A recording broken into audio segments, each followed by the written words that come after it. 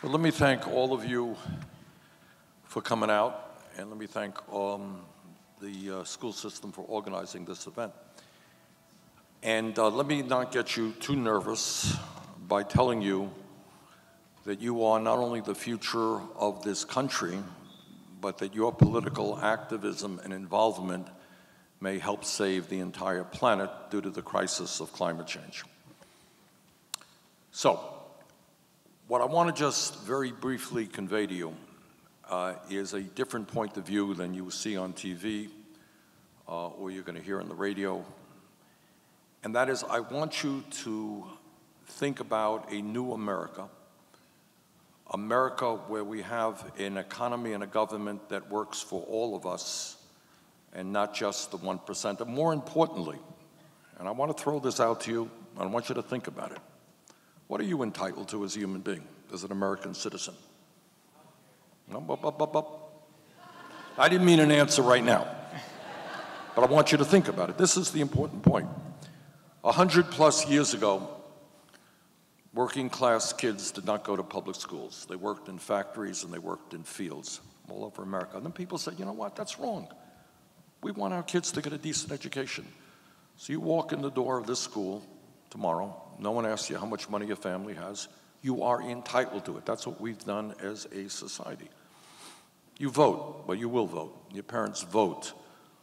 That didn't happen by accident. There were people in the founding of this country who said, it's a long history, it wasn't for everybody, but who said that we don't want to be run by a king or a few people. We want everybody to be able to participate in the political process. You have the right to vote. You want to protest out there. You want to protest Bernie Sanders? People do it all the time. Get a picket line. You have the right to protest. We have a Bill of Rights. We have a Constitution. But I want you to think about what we don't have in this country, where other countries actually do have. We have in America 87 million people who are uninsured or underinsured, who don't go to a doctor when they should. Do we have, now here is the question, should we have a right to health care as a human right, not as a privilege? I think so. Not everybody does. Many of you, I hope, are thinking of getting a higher education. Some of you will not be able to afford to go to college, or you're going to leave school deeply in debt. There are countries all over the world that say that they want all of their kids, regardless of their income, who have the ability to get a higher education. Should that be a right? Okay, it is in some countries. In some countries, if a mom has a baby, she'll get 10 months off with full pay. In the United States, women go back to work after a week or two if they don't have a whole lot of money. Should people be able to have paid family and medical leave as a human right? Okay. Tonight, in the United States, 500,000 people will sleep out on the streets or in emergency shelters. Should housing be considered a human right? Okay, so that's what I want you to be thinking about. What we are entitled to as human beings. And I think when you think about that, you'll also be understanding that you live in a society with mass inequalities. Now, you don't see this on television very often, and I want you to ask yourselves why you don't. 3 people in America own more wealth than the bottom half of the country. What do you think about that? All right, 3 people. The top 1% owns more wealth than the bottom 92%. Yesterday, here in Des Moines, I sat down with some workers who work for McDonald's, including a mother who has 3 kids. She makes $10 an hour. She can't take care of her kids adequately on $10 an hour. So you got a handful of people who have unbelievable wealth. You got millions of people struggling hard, including your parents, to put food on the table, make sure you have health care and decent education. And you got 40 million people living in poverty, while 3 people own more wealth than the bottom half of America. You have to think about that. Is that appropriate? Is that right? How did it happen? How does it happen that in that context, President of the United States and the Republican leadership gave over $1 trillion in tax breaks to the top 1% and to large corporations while they want to cut back on Medicare, Medicaid, Social Security, education, and environmental protection. So these are some of the issues. I'm going to get to answer some questions now. But I want you to be thinking hard about the kind of America you want to see, what justice means, economic justice, social justice, racial justice, environmental justice. And your job, I know a lot of your friends probably are saying to you, why are you going to a political meeting on a Sunday? You must be nuts, right? You tell them that they are nuts, that you are doing exactly the right thing, you believe in democracy, you want to hear from candidates, and you want to make this country a better place. Thank you. I'd like to use that mic.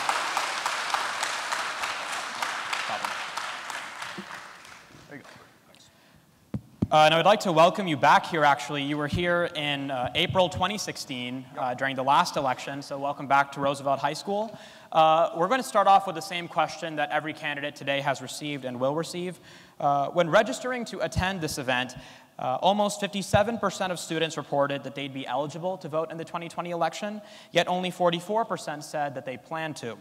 If you win the Democratic nomination, what will you do to engage America's youth and increase voter participation? Well, we do that, certainly as president, I would do that big time. And I'll tell you why.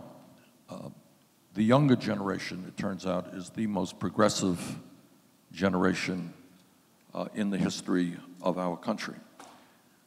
But unfortunately, as you've indicated, not only here in Iowa, but all over the country, young people do not participate in as great a numbers as they should. So what I say to the young people, if you want to live in a society where you have decent paying jobs, you got to participate. If you want to live in a society where healthcare is a human right, you got to participate. If you want to join the fight against racism and sexism and homophobia and xenophobia and religious bigotry, and I know many of you feel strongly about those issues, you got to participate. If you are concerned that the planet that you are living in may not be healthy and habitable for your kids and your grandchildren and future generations, you better participate. So my plea is, not just for me, obviously I would like your support, but my plea is for you, that you got to make democracy work. You have to stand up to very powerful special interests who contribute hundreds and hundreds of millions of dollars into the political process. So that would be my view toward the young people. Now your first question from the audience is going to come from Cade Van Meteren. He's a student at Ankeny Centennial High School. How do you plan to address climate change, especially considering that it will most adversely impact current and future generations, such as ours? All right, I would urge you all to go to my website, it's berniesanders.com, where we have just laid out a few weeks ago the most comprehensive and bold climate change plan that any candidate for president, I think almost any candidate, has ever introduced. It is a very bold plan. It is a very expensive plan. And what the plan basically does is what the scientists tell us we have to do. And that is, we need dramatic transformation of our energy system away from fossil fuel to energy efficiency and sustainable energy. And what we do in the process is create some 20 million jobs, moving this country into energy efficiency, retrofitting homes all over this country, the kind of gun violence that takes place. We're losing about 40,000 people a year, maybe half of that to suicide, as a matter of fact, the others to shootings. So what I think we need to do is what the American people want us to do, which is to implement kind of common sense gun safety legislation, which will have zero impact on your ability to hunt. You should hunt, you know. If you want to hunt, that's your right. But what it does do is it expands background checks to make sure that folks who buy guns are not people who have been involved in violence or domestic violence in the past. It does away with the gun show loophole, which allows people to legally buy guns by avoiding a background check. It does away with the so-called straw man provision, which allows you to walk into a gun store, buy guns legally, and then sell them to criminal elements. And I happen to believe that we should ban the sale and distribution of assault weapons as well, which is something I doubt that you use for hunting, right? Okay, that's kind of what we have in mind. So don't let anybody, here's the point. What I've just described is not just what I want to see, and there's more that has to be done. It's what the American people want, overwhelmingly in some cases. But it's not happening. And it's not happening because the Republican Party is intimidated by the NRA. And I don't think it should be the NRA that makes gun policy in America. I think it should be the American people. So I will not be intimidated by the NRA, but you will be able to continue to enjoy hunting. Okay? Senator, a quick follow-up. Now, you've previously voted against holding gun manufacturers liable for injuries caused by their products.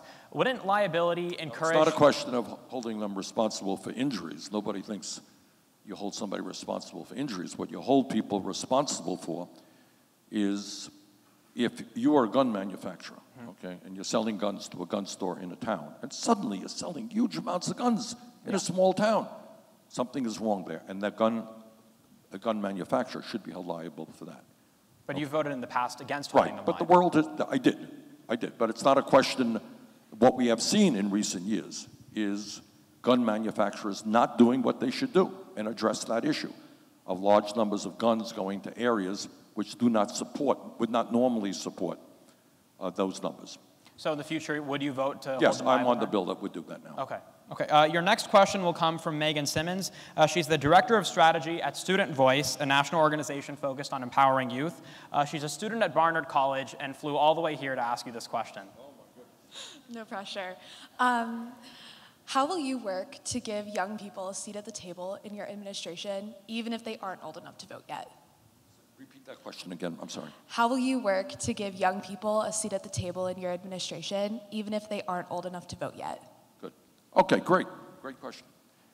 Well, it's a funny thing. I'll tell you what I did when I was mayor of a city called Burlington, Vermont. Anybody ever visit Vermont here? Great. Well, we want you all to come and visit us. And Burlington, I don't know, how big is Des Moines? Anyone know? 250,000? Okay, it's a lot bigger than Burlington. Burlington is the largest city in Vermont. We're only 40,000. I was mayor there for 8 years. And literally before I took office, I think it was a month between the election and taking office, we had meetings with parents and young people to talk about how the city could address their problems.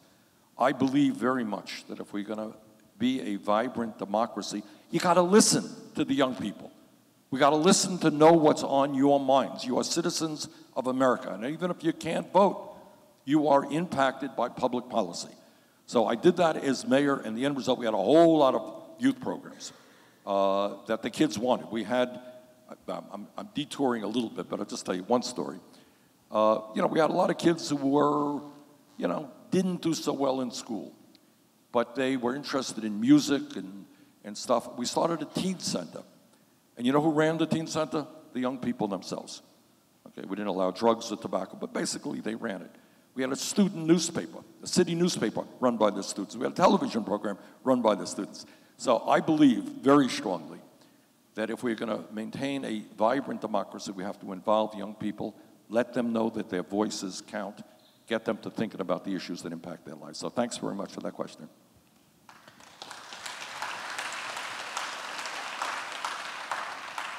Your next question will come from Grant DeWay, a student at Valley High School in West Des Moines.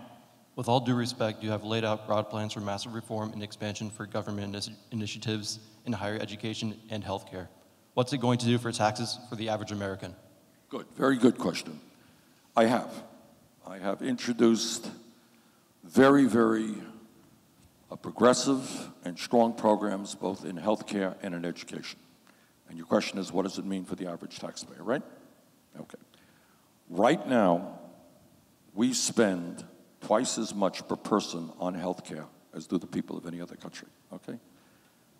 And yet we have 87 million people who have no health insurance or they are underinsured. So answer your question, a Medicare for all single-payer system will end up costing the average American significantly less than he or she is paying today. Why is that? Because they're not going to pay any more premiums. Now, you know what a premium is. Okay. So depending on the policy that you have and where you work, you'd be paying $1,000 a month or $500 a month. Now that's called, I would call that an insurance company tax, okay? Let's just say you're paying $500 a month, just in a premium to an insurance company, okay? I would call that an insurance company tax. It's gone, all right? We are going to do away with all deductibles, which means there's no more out-of-pocket expense when you and your family go to the doctor. We're doing away with all co-payments. Nobody in America on the Medicare for All, my plan, will pay more than $200 a year for prescription drugs. And anybody here who has a serious illness knows that families are spending sometimes thousands and thousands of dollars. You add all of that up, on one hand, the savings, and you say, okay, are you going to pay more in taxes? Yeah, you are, depending on your income. If you're less than $28,000, you're not. But if you're more than that, you will pay something more in taxes. But what you pay in taxes will be, in most cases, depending on your income, significantly less than what you're paying in premiums, out-of-pocket expenses, and co-payments. Now, you talked about education. Okay, we have a very broad education plan. This is our education plan. Our education plan makes public colleges and universities tuition-free, greatly expands Pell Grants and work-study programs, and cancels all student debt in America. That's a $2.2 trillion program, very expensive. We pay for that through a $2.4 trillion tax on Wall Street speculation. Okay, thanks for your question.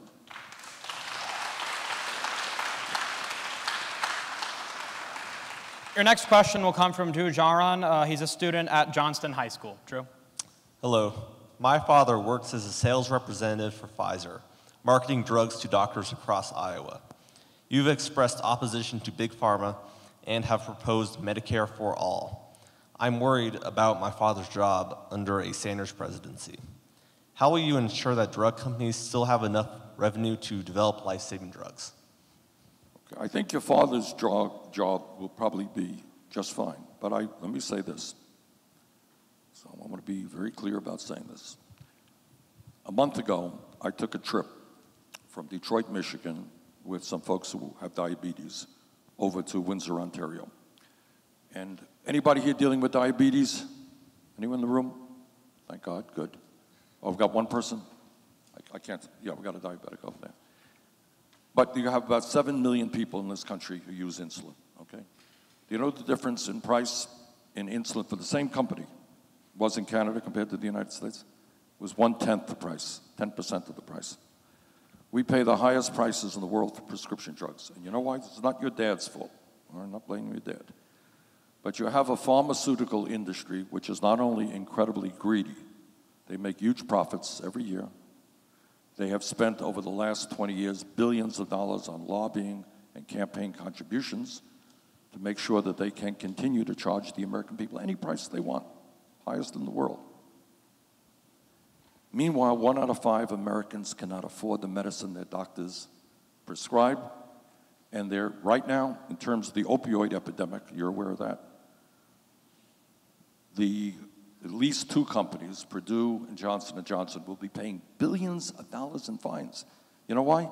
Because they knowingly sold products to people that were addictive, swamped the market, and God knows how many thousands of people have died as a result. They're going to pay billions of dollars in fines. Maybe some people will go to jail. Not to mention that there's massive price fixing in the industry. So tell your dad his job is fine, but tell your dad I am going to take on the greed and the corruption and the price fixing in the pharmaceutical industry.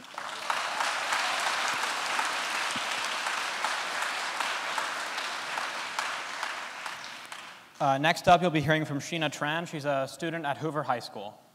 As a young woman, I am worried about sexual violence and human trafficking in Iowa, especially because I am so young. Nearly every day, I'm confronted by a man who harasses me. So what can you do to stop American citizens from being sexually harassed and trafficked?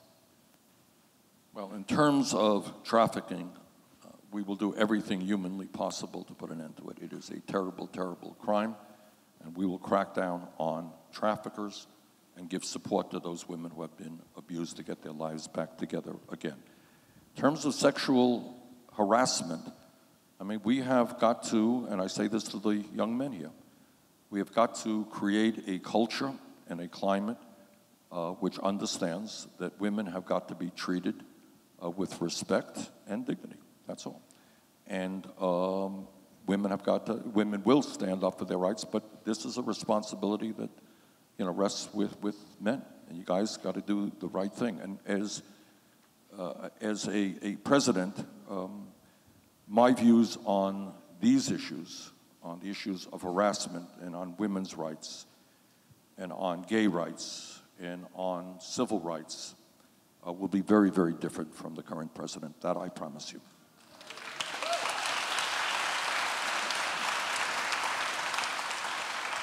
Next, you'll be hearing from Will Bredensteiner. He's a student at Drake University.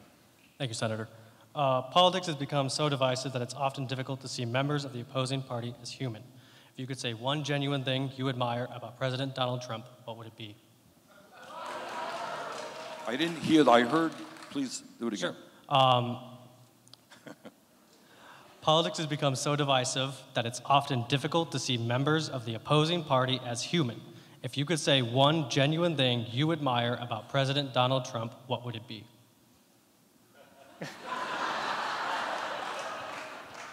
His hair. I'm really impressed by the color of his hair. Look, let me answer your question in a non-facetious way. You're quite right. There is an incredible amount of divisiveness in this country. And if I say something, you'll say, well, you see, that's part of the divisiveness. But I just would ask you to kind of look not only what's going on right now, but look at recent history. And I think the answer is, you may not be happy with this answer, but I think if you look at it, you'll find that there was once, I don't know, 20, 30 years ago, where you had a Republican Party, which is what we would call a center-right party, conservative party, center-right. You had a president called Dwight D. Eisenhower, who was president in this country, who was probably his politics today would be a moderate Democrat, actually. But for a variety of reasons over the years, before Trump, the party moved very, very far to the right. And that is where it is right now. And it gives me no pleasure. I mean, it really does not. I have Republican colleagues who I respect, I like. They differ with me. You'll be shocked to know people sit down, they have lunch together, they don't hate each other. But I have to say that in this president, you have somebody who is a racist, in my view, who is a sexist, who is a homophobe, who is a xenophobe, and who's a religious bigot. And you have to speak that out. And I have to do everything I can to take that type of behavior on. That's what I got to do.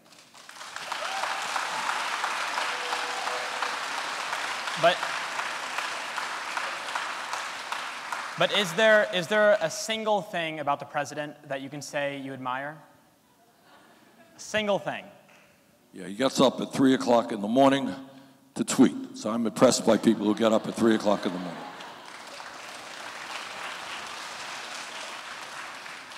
Now I'd like to move to a more personal question. In either your professional or personal life, who has been your hero and why? Well, my political life, I would say Dr. Martin Luther King Jr. has been somebody who has inspired me. And I urge all of you to read some of the very good biographies that are out there about King.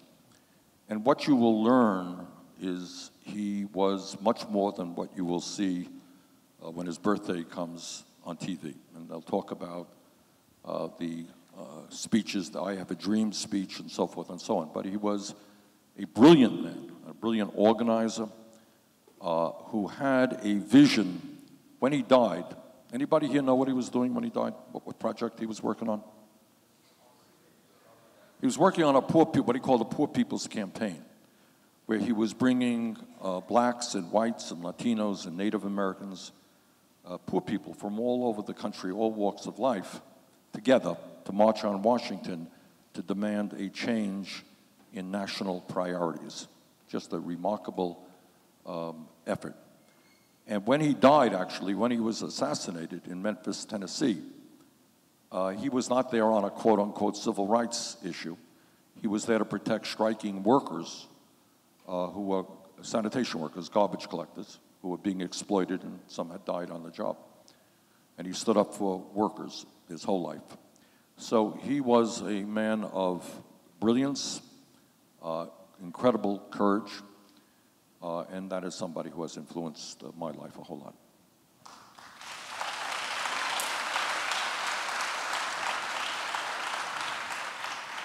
Please feel free to have a couple of minutes of closing remarks. I think we've discussed a lot, and let me just conclude by reiterating this thought. You live in a nation of which a lot is happening that we should be very proud of. A lot of great history in America. But you're living in a nation in which a lot of stuff is going on that we should not be proud of. And what I want you to be thinking about is, and the question did not come up because it's very rarely asked. It's not something that people think about a whole lot. Where does the power lie in America? Now, obviously, if somebody's elected president, they got a lot of power, that's for sure. Whether it's Trump or Bernie Sanders or anybody else, that's a lot of power. But real power also rests in other hands. We have a political system today that says that if you are a billionaire, you can contribute hundreds of millions of dollars to elect candidates who represent your interests. Does that sound like democracy to you?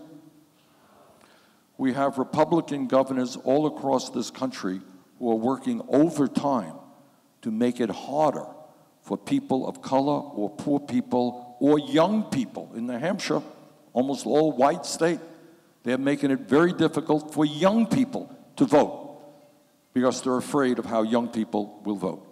Does voter suppression sound like democracy to you? All right.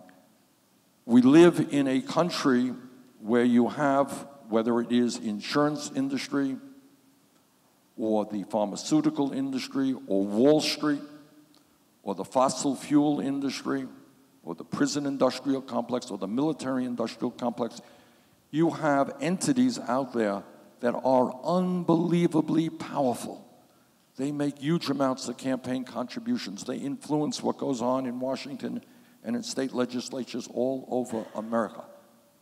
And what my campaign is about and why we call it us, not me, is that I believe that no president, not Bernie Sanders or anybody else, can do it alone. We need millions of people. So I was asked earlier, should we involve young people in the political process? Absolutely, we desperately need you. All right, so I'm here to say to you, obviously I would like your support. If you choose to support another candidate, that's fine too. But what I am saying to you is not only that you must get involved in the political process, think through all of these issues and the 100 other issues that we have not talked about. Think about the America that you want. Think about why we are not there. Think about what you got to do to bring us there. And by the way, talk to your friends and tell them that you don't want to hear them complain about the cost of college. You don't want to hear them complain about anything. You want them involved in the political process. And as one of the questioners asked me, and it's a good point, treat people with respect. He's right. We have too much anger and vitriol in the political process now. Disagree. If you're a progressive and you have a conservative friend, talk it out. See where you agree, see where you disagree. But it is absolutely imperative, especially in the era of Trump, who is an authoritarian-type personality, who gravitates to authoritarian leaders all over this country, who does not really, in my view, believe in the Constitution of the United States or the separation of powers. Especially at this time, let's all agree that we've got to fight to protect democracy, and I would hope very much that all of you will get seriously involved in the political process. Thank you all very much.